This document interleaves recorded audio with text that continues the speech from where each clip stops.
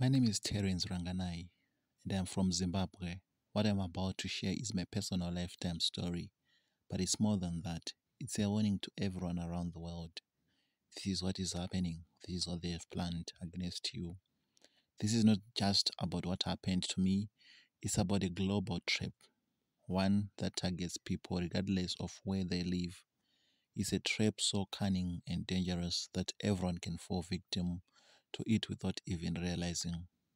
At the end of this story, I'll explain the sinister tools used in this trap, jewelleries, and items that seem harmless but connect people to marine spirits, powerful forces that can destroy lives. Stay with me until end because this is something you need to know.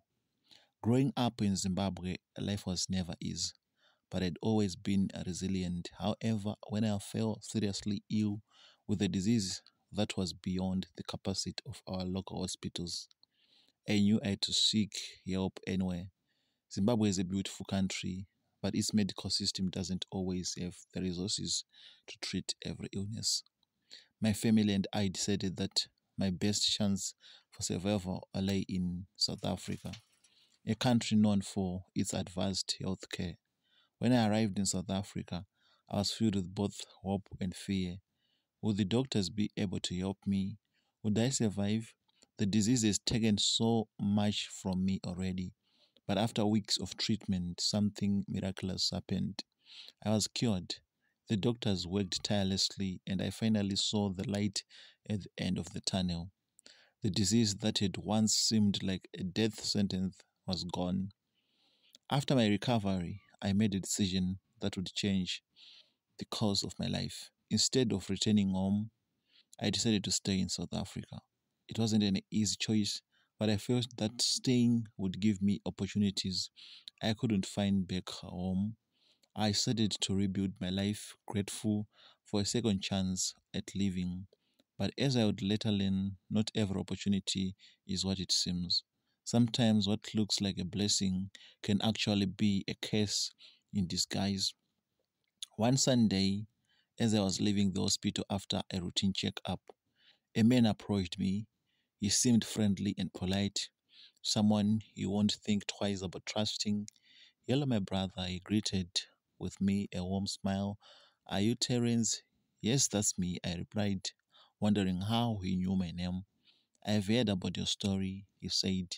Your recovery is truly inspiring. We need people like you in the world, people who can give others hope. How would you like to travel to Ghana and work at a medical center? His words were like music to my eyes. The idea of inspiring others, of using my experience to help people, was something I couldn't resist. He explained that the job would involve sharing my story, teaching people about resilience and recovery. It sounded perfect, almost too good to be true, but I didn't know then that this man was leading me into a trap. Excited and eager, I boarded in a plane to Ghana, imagining the good I could do there. But when I arrived, immediately sensed that something was wrong. Instead of being taken to a hospital or a medical center, I was taken to a shrine. At first, I thought there must be some mistake. Where is the medical center? Asked a people who greeted me. They laughed softly as if I didn't trust the bigger picture. You see, one of them said, leading me into this shrine. It was a dark place. It was a dark place. Over the next few weeks, I learned the truth about the shrine. It wasn't just a religious place. It was the headquarters of a vast network that spanned Africa and Asia. They had agents nearly every country, people who worked secretly to recruit others into their dark schemes. Their tools, jewelleries made from a certain tree seed in Ghana, a tree seed that was cursed and connected to marine spirits. The jewelleries, including chandeliers, necklaces, wristbands, and other accessories. These items were not just fashion pieces, they are used to trap people. So if you see some of these chandeliers, never trust the people. Never trust the people. The shrine leaders explained their plan to me. They wanted to train me to turn me into one of their agents. My road to go back to Zimbabwe or even other countries and recruit more people. They saw me as a valuable asset because of my story and the trust people would place in me. For 6 months, I stayed at the shrine undergoing training. They taught me how to manipulate people, how to sell the jewelries without revealing its true purpose. But deep down, I knew I couldn't do it. I couldn't be a part of something so evil, something that was destroying lives. During this time, I saw things that still hurt me. I saw people who had won the jewelries and lost everything, their marriages, their children, even their health. The marine spirits were relentless, and once they had a hold on someone, it was almost impossible to break free. When I was finally assigned to go to Botswana, I couldn't take it anymore. I decided to confess everything. I told the shrine leaders that I couldn't be part of their network, that I wanted out. But living wasn't that simple. The moment I confessed, something happened to me when I was in Botswana. It was as if an invisible force took away my ability to speak. I lost my voice completely, and to this day, I never been able to speak again. It was their way of punishing me. Now, I want to warn you about the beads, the jewelry that these agents are spreading around the world. These items may look harmless, even beautiful, but they are deeply dangerous. Once you wear them, you become spiritually tied to marine spirits. These spirits can wreak havoc in your life. They can make it impossible for you to marry or have children. They can bring endless misfortune, destroying everything you have worked for. And the worst part, most people don't even realize what's happened to them. I share my story not to scare you, but to protect you.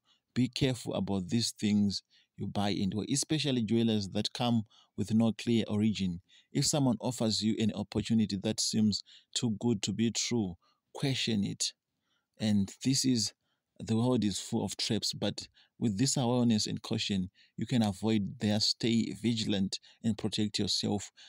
That seed is black with red spots and black spots, two black spots on each seed, but it's have a red spots all over. Be very careful some of these shambles you buy. Thank you so much, my brother, for sharing such a helpful story. You warned us. You warned us. Ladies and gentlemen, like I always told you, you need to pray before buying some of these things. As to you, my brother, the first important thing is to seek God's guidance in decisions. Example, in the Bible, Joshua chapter 19, verse 14 to 15. The Israelites failed to seek God's counsel before making a treaty with the Gibeonites and were deceived. Before accepting offers or making life-changing decisions, pray and seek wisdom from God. Trust that He will reveal any hidden dangers.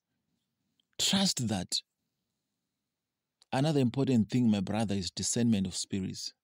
For example, First John chapter 4, verse 1, do not believe every spirit, but test the spirits to see whether they are from God. If something feels spiritually off, like the shrine you entered, trust that uneasy. Ask for discernment and seek advice from a pastor or a spiritual mentor. Another very important thing is avoid idolatry or occult practices. In Deuteronomy chapter 18, verse 10 to 12, God strictly forbids involvement with sorcery, divination, or any form of occult practices. Avoid wearing or using objects like the cased jewelries if you don't know their spiritual significance. Ensure every item you wear aligns with God's word. Another important thing is deliverance through Christ. For example, in Mark chapter 5, verse 1 to 20, Jesus delivers a man possessed by a legion of spirits. If you have been spiritually entangled, seek deliverance through prayer, fasting, and support from a church that understands spiritual welfare. Faithfulness in trials. Faithfulness in trials. Job chapter 1, verse 20 to 22. Job remained faithful despite several trials. Despite losing your voice and facing spiritual attacks, continue trusting God to work all things for your good. Yes, my brother. Spiritual deception through materialism. In Matthew chapter 6, verse 24, you cannot serve both God and money. You cannot serve both God and money. Many people are lured into schemes promising wealth or success, but lose their spiritual integrity in the process, much like the network encountered. And we have learned there is the danger of unaverted opportunities. Proverbs chapter 3, verse 5 to 6. Trust in the Lord with all your heart and lean not on your own understanding. Yes. Job offers opportunities that seem perfect may have hidden agendas. Always clarify their source or pray for clarity. Pray for that clarity. We have learned that the power of spirit, there's power of spiritual objects. Acts chapter 19, verse 19. People in Ephesus bend their sorcery scrolls to break free from spiritual bondage. Items like cursed jewelleries can spiritually bind people, leading to misfortunes or broken relationships. Destroy such objects to break their power. The cost of standing for truth, we have learned that. Daniel chapter 3, verse 16 to 18. Shadrach, Meshach, and Abednego refused to bow to the idol, risking death. Confessing the truth and refusing to cooperate with evil may cost you, but God honors obedience and faithfulness. Yes, God honors obedience and faithfulness. We have learned that overcoming spiritual oppression. Ephesians chapter 6, verse 10 to 18. The armor of God protects believers against spiritual attacks. You can overcome spiritual challenges by standing firm in God's word, prayer, and righteousness. Yes. And there's encouragement for your journey, my brother. Psalms chapter 91, verse 2 to 3. I will say of the Lord, He is my refuge and my fortress, my God, in whom I trust. Surely He will save you from the fowler's snare. No weapon formed against you shall prosper. God is your protector and healer. Continue sharing testimony to warn others and trust Him to restore what was lost in His perfect time. Let me know if you need help incorporating this into your full story, my brother. Yes. Yes. This is the world we are living in, ladies and gentlemen. We are about to enter the festive season. A lot will happen. We are going to travel to see our relatives. We are going to meet new people. Let's pray before traveling. Let's pray for this festive season. We are going to meet a lot of people. Before traveling, before meeting new people, you are going to family gatherings. You don't know what some of your relatives are planning against you. Yes, there might be some of them who are planning against you. You need to pray for that. At family gatherings, usually people will be relaxing.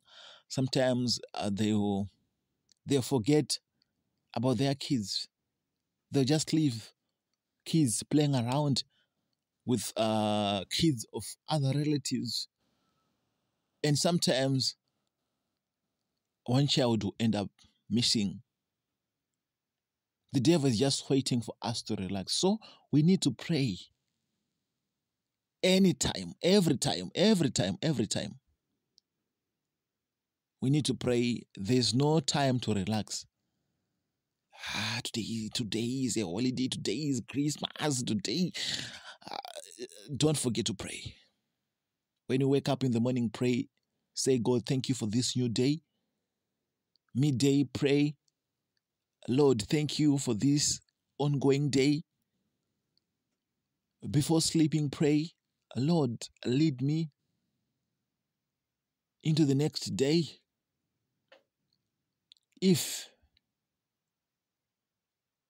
you have the ability, set your alarm at 12 midnight. That's added advantage. Yes. Let's teach our children to pray. They should be afraid to start their days without praying. It's us who have the chance to build a better tomorrow. Let's build a great foundation for tomorrow. Building a great foundation for tomorrow is teaching the young ones to know the Word of God. Let's know the Bible. Let's know the scriptures so that when we go to those fake churches, they won't lie to you. Let's learn to pray on our own, to fast. May God bless you. Thank you so listeners. Thank you so much, listeners, for tuning in. Until we meet again in other episodes. Bye for now.